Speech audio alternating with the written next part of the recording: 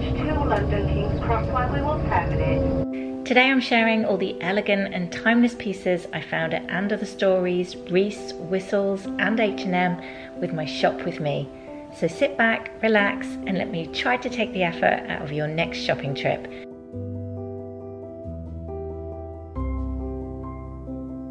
First to my outfit of the day, I'm wearing my Massimo Dutti coat as it's a little bit cold on the train. I've got my jeans on, my lovely silk blouse and finished with my super comfy trainers for on and off the tube. And not forgetting my very chic looking surgical mask. I am actually exempt for medical reasons, but I do try and wear it as much as possible. So first up I headed to Whistles and found this really lovely, very simple cotton jumper.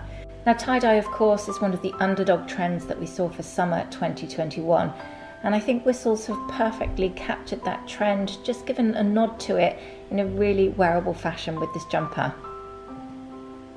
I think the aqua green tone they've used is gorgeous, it's really pretty and I particularly like that oversized fit.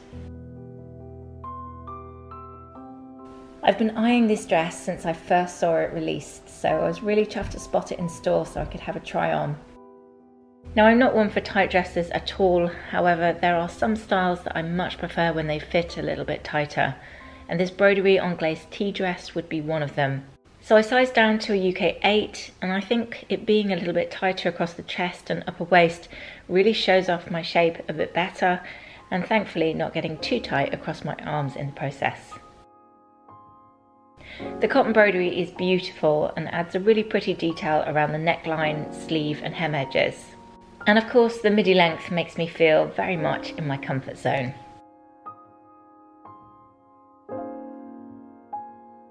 Capes are going to be one of the biggest fashion trends this autumn winter, so when I spotted this green cape sleeve dress I thought it would make a great investment piece, not only for the summer season but looking ahead as well. It's been made from 100% viscose and one of my favourite things aside from those cape sleeves is this structured waistband that fits like a glove. Styling wise I would probably add black accessories with this one. But if you're feeling brave and you happen to have a pair of neon pink heels and matching clutch in your wardrobe, I love the idea of a colour clash with this. Now these dungarees are a bit of a bestseller for Whistles. I've noticed they've been restocked a couple of times on their website throughout the season. However, I would say I don't really think they're for me. I do like dungarees, but I think I personally need a slightly more fitted shape, whereas these are definitely on the oversized end of the scale. Next up, I headed to the Reiss section for a little try on, dangerously finding far too many pieces I would happily add into my wardrobe.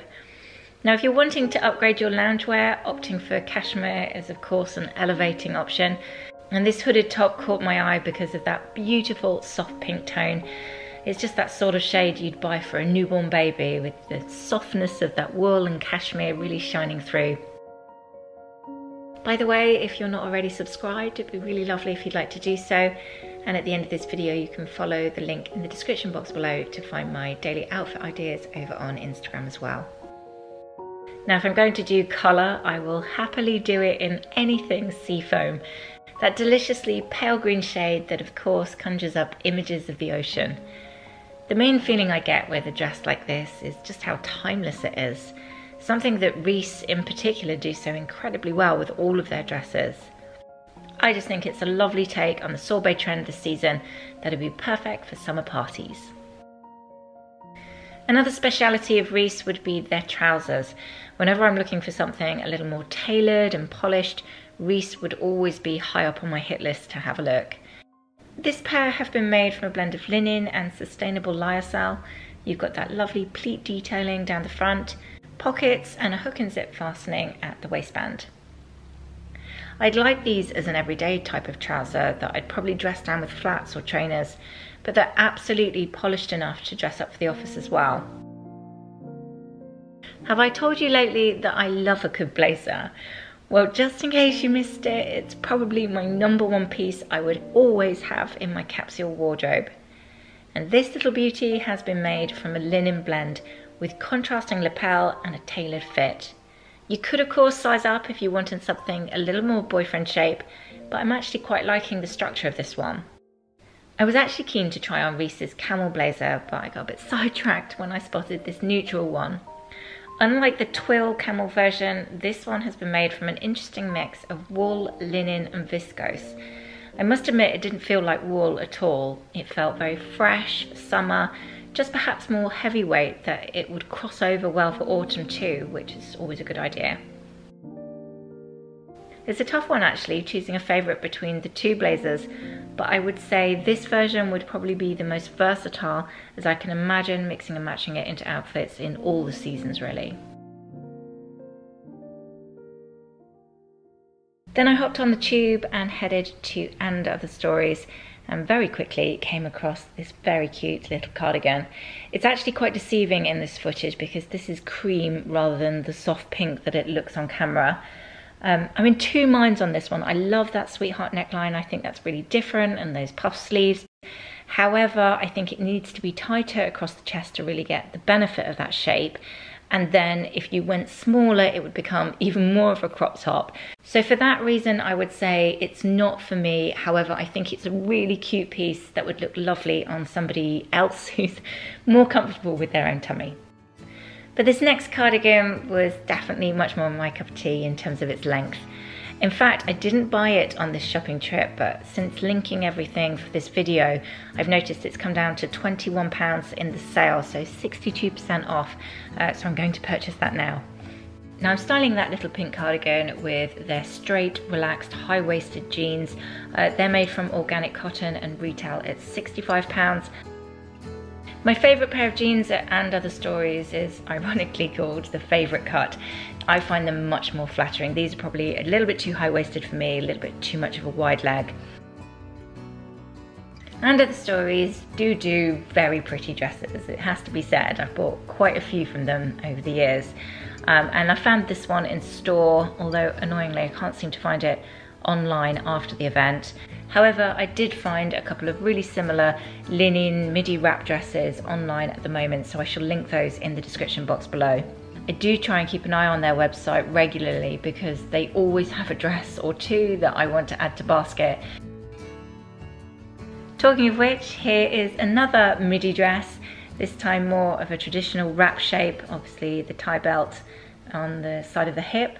I don't know if you remember, recently I bought that lovely midi dress in the blue ditzy floral fabric, which I've worn so many times since I got it. This dress really reminds me of that, and it's actually available in a blue shade as well, so personal choice really, whether you fancy a big bright pop of colour for summer or maybe something a bit more on the pastel end of the scale.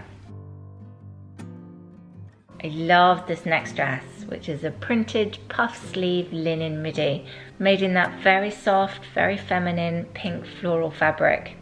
Now again, like I mentioned before, this would be the sort of style I would size down in because of that smocking across the chest. You want it to fit quite nice and tight. So I sized down in this one, and I think it works nicely in terms of the fit. More puff sleeves. Can you see there's a bit of a running theme going on in today's shopping trip? At this time with a little blouse that I found. This one's actually just gone into the sale, so it's down from £45 to £28 if you do like it as well. It's been made from organic cotton. I really like the pretty detail on it, and obviously you could wear that off the shoulder as much as wearing it on. It's been a while since I've popped into store at H&M, but I'm really loving their collection this spring summer. So it was nice to be able to get into the actual shop and try on some pieces. I've mentioned this blazer a couple of times in my videos, so it was nice to see it in real life, feel the quality, and obviously try it on. I think it's just a really affordable option for a classic summer staple. Then I found what I think is a really lovely oversized trench coat, made from an interesting mix of hemp and cotton. I'm kind of kicking myself actually because I didn't buy it and thought, oh, I'll think about it, buy it online later. And now there is only the medium and the large left. So if that is your size and you like it too, I would jump on that straight away. I'm on the hunt for a navy blazer for my capsule wardrobe, as I don't actually have one on. I seem to be preferring navy rather than black at the moment. So I thought this might be a good option. Sadly, I didn't originally spot there's quite a lot of polyester in this one, 80% in fact, and just 20% viscose. So this one's probably not for me as it's not exactly sustainable. However, I do really like the colour, the fit, and that oversized shape. This next dress really stood out in store. It's a blend of linen and lyocell in this very, very pale yellow tone. It's a very simple dress, but elegant at the same time. I think the only thing missing from this one is a beautiful sunny beach. A very basic piece now in this shop with me, but equally something that I probably wear an awful lot as loungewear. Just a great pair of cotton joggers. I went for a medium as I wanted to make sure they'd be quite long in the leg. I really dislike joggers when they come up too short. So in terms of fit and sizing, I would say go on up. I really hope you've enjoyed this shop with me at H&M and of the stories Reiss and Whistles, and most importantly that it's given you lots of good ideas about what's on the high street at the moment. Hopefully you agree, some really beautiful pieces, and I would love to hear your favourites in the comments section below. I'll be back next Sunday with lots more outfit ideas and styling advice, so hopefully you will join me then. Have a great week everyone.